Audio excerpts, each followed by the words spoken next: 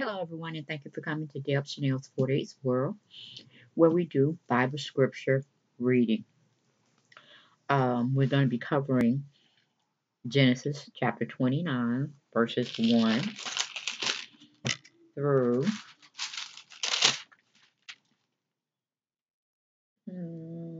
35. So, we're going to be studying and looking at and reading Genesis chapter 29, 1 through 35. Let's get right on into it.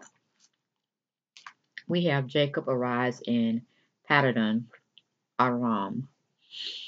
Then Jacob continued on his journey and came to the land of eastern peoples.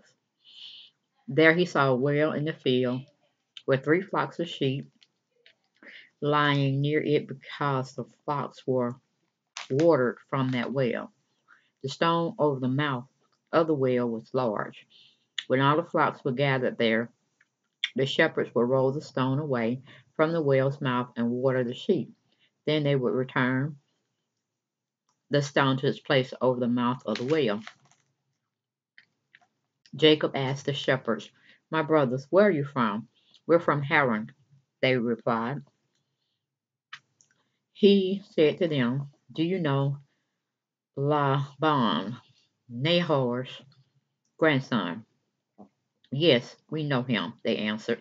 Then Jacob asked them, "Is he well?" "Yes, he is," they said. "And here comes his daughter Rachel with the sheep." "Look," he said, "the sun is still high. It is not time for the flocks to be gathered. Water the sheep and take them back to pasture." "We can't," they replied, "until all the flocks are gathered and the stone has been rolled away from the mouth of the well. Then we will water the sheep." While he was still talking with them, Rachel came with her father's sheep, for she was a shepherdess, a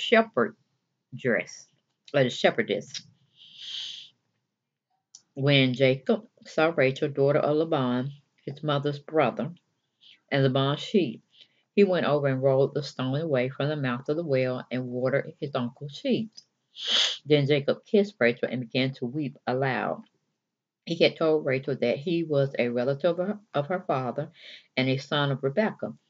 So she ran and told her father.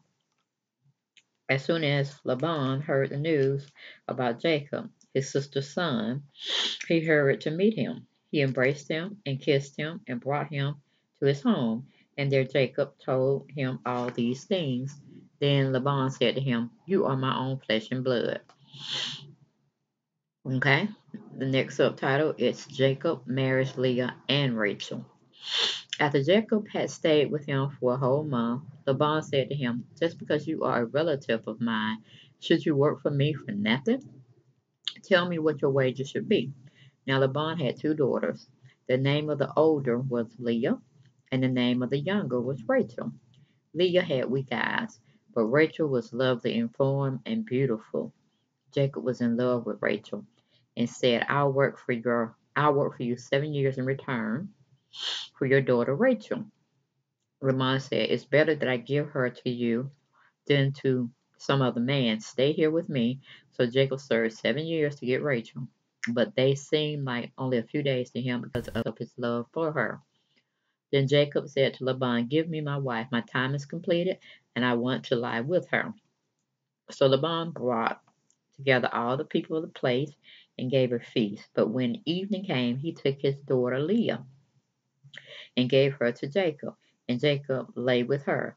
And Laban gave his servant girl Zilpah to his daughter as her maidservant. When morning came, there was Leah. So Jacob said to Laban, "What is this you have done to me? I served you for Rachel, didn't I? Why have you deceived me?" Laban replied, "It is not our custom here to give the younger daughter in marriage before the older one. Finish this daughter bridal week.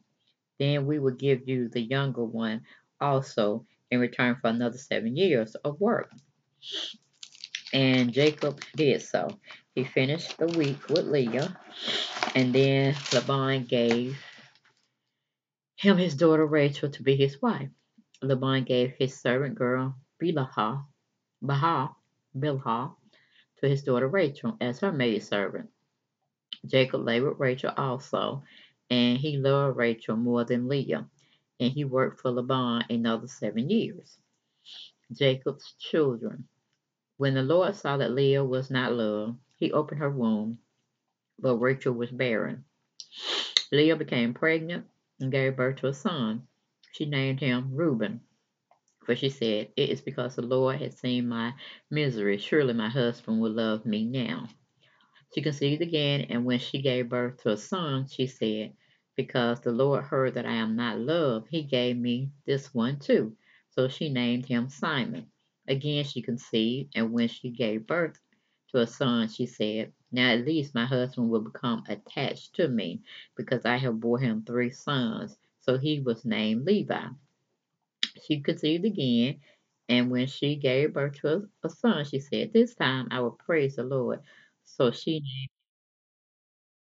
and she stopped having children. Okay, and that was pretty much the essence of Genesis 29, between the fight, excuse me, between two relatives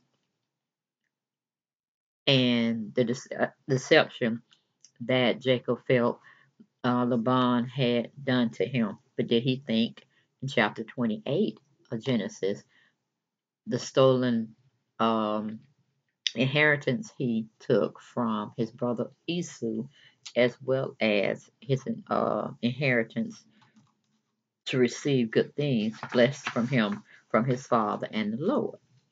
See how karma has a way of just, doing things. Then he had to work hard for his relative for 14 years to enjoy 2 wives. One wife had definitely give him about, 4 children. It was Reuben, Simon, Levi, and Judah. 4 sons. While the one wife he really did love and he really was working for the first time of marriage was Rebecca. I mean, yeah, was it Rebecca? No, Rachel. And he didn't have any children with her. But as good as our Lord is, he's going to bless her. He's going to give her more than what she can handle as well. Uh, Maybe in chapter 30 of Genesis or 31. But we have to wait and see if that is true. But I just wanted to give my um, edification on understanding the chapter. How, you think you can be deceptive and deceitful on one hand to another, and not even within a year's time, he got somebody to do him exactly what he did to his brother. Now, how does that suit well with him? Karma, I tell you, don't mess with her. She'll come back and bite you at the least time expected. But that's about it. Like I said, for Genesis chapter 29, we'll get and be back tomorrow, God willing, to read more about Jacob's troubles and trials and tribulations and joys and also pain in chapter 30 and going forward. Okay, till we finish Genesis all together. Bless you and yours. May you have peace and prosperity. And tell people about my channel to come over here and get some good reading of the Bible and some understanding of the Bible and how it is promoted into our lives as we go forward. Okay, and remember to always don't look back on the past, because there's nothing left for you in there. Direction. Stay current and push forward to the future, and always keep the Lord with you. Okay, guys. Peace and blessings, and I'll talk to you soon for more Bible study or Bible reading. Okay? Thank you. Good night. Bye bye.